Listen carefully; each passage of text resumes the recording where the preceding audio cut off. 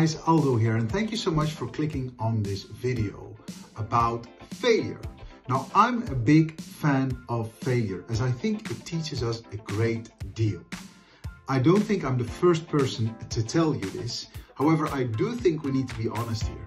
Failure sucks, and it is and remains something we do not like to talk about. Now, I know there's loads of literature out there and articles and videos that speak about failure, but frankly, I don't think there's enough of it. And secondly, what is out there is also a teeny bit hypocritical. Many of the failure stories I hear often are used to segue into selling people's current success. Yes, I am happy to talk about me failing 5 years ago, but here's my huge success story today. That to me does not say a lot. If you want to be really honest about failure, we need to be able to look at it in its raw, bitter format. No silver lining or no happy ending. Just looking at how we failed and where next time we can do better. A proper post-mortem. So, without further ado, here are my 4 biggest personal failures that eventually led my business to grow, but only after I fully acknowledged that I made the wrong decisions. Hope you like it, hope you learn from it, and if you do, please don't forget to like this video and subscribe to our channel so we can help more people out there. Now, my first mistake was that I only started with good intentions. I started TeachPitch because I wanted teachers to collectively share the best learning material available on a global scale. Everyone would be happy because they would have the best teaching and learning material available to them for free.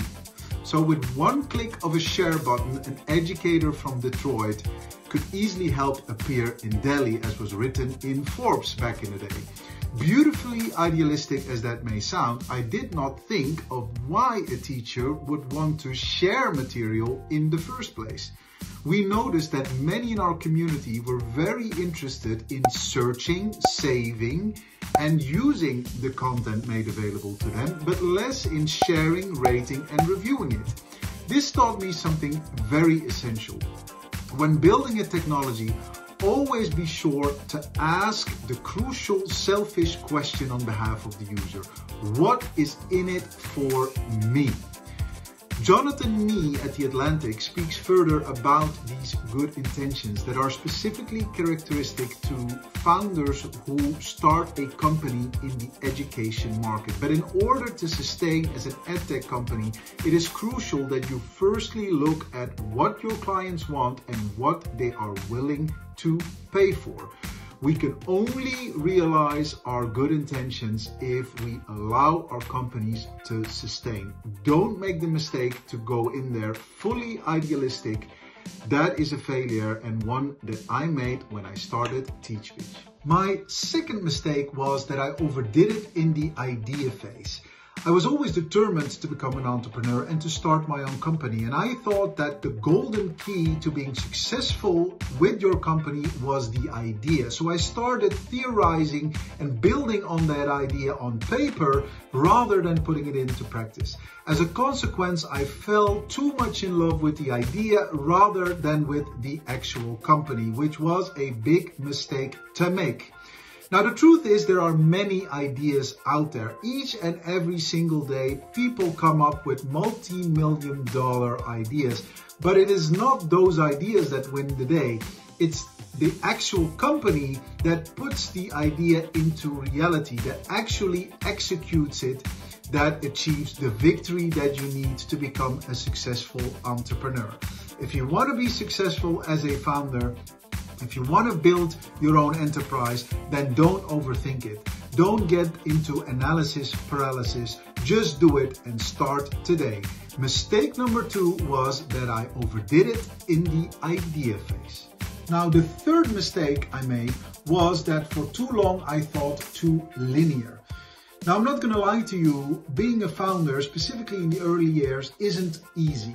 You're going to encounter many struggles. You're going to have to do loads of things that you do not like to do to build a company and to make that a success. Now, you need to be bold from the start, meaning that your product and your idea is going to help not one, not two, but hundreds of thousands, if not millions of people. You need to be there. You need to think exponential. Now, my problem was that in the very beginning of my company, I was surrounded by people who thought linear, who basically were thinking step by step by step. Not thinking about hundreds of thousands or millions of people that you were able to help, but just 1, 2, or 3.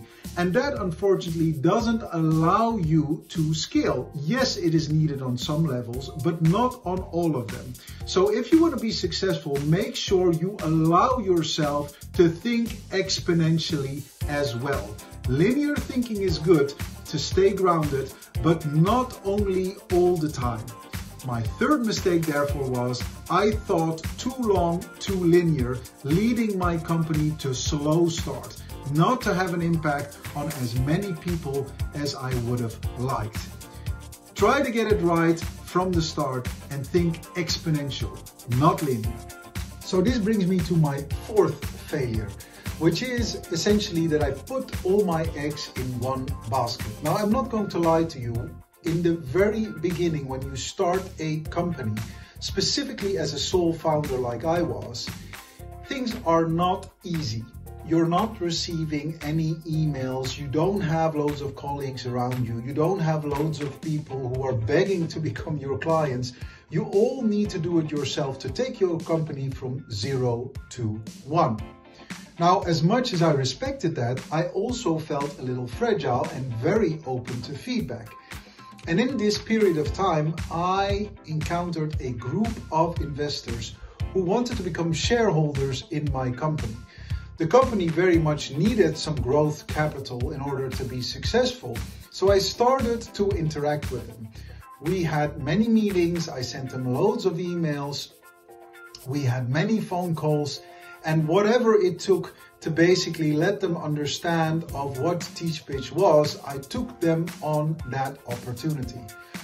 Unfortunately, due to a variety of circumstances, our conversations never went anywhere, yet they took up so much time from me that my company nearly collapsed. This is what taught me never to put my eggs in one basket. If you are determined to grow your company, then make sure you are talking to multiple investors at one period of time. Multiple clients, multiple vendors. Make sure there's a multiple of everything. That is what's going to bring your company to a success. Now, I'm not saying that you shouldn't take investors or clients individually not seriously. You definitely should. Just make sure you don't put your eggs in one basket and that all your hope and the entire future of the company is just with one group or one person, because that leaves your company exposed and increases the risk of that it will collapse. So failure number 4 was I put my eggs in one basket. So these were the 4 failures that I made that only upon realizing that I had gone down the wrong path made my company grow, right? So what I did was I needed to fully acknowledge that I was doing things the wrong way in order to change course and change strategy. And that is actually how I think we should approach failure. We should be able to look at failure in isolation. It's only then that we understand what is going wrong and that we can use it to achieve the success that we're actually looking for. I sincerely hope these 4 failures helped you. And by the way, I'm going to make loads more mistakes. I'm going to fail many times over again. And I cannot wait to share them with you on this YouTube channel. So if you like this video, then please be sure to give it a thumbs up and subscribe to this channel. It's been a great honor having you as a viewer to this video, having you with me here, and I cannot wait to hear what you think. So don't hesitate to leave your comments below. Thanks so much. Take care.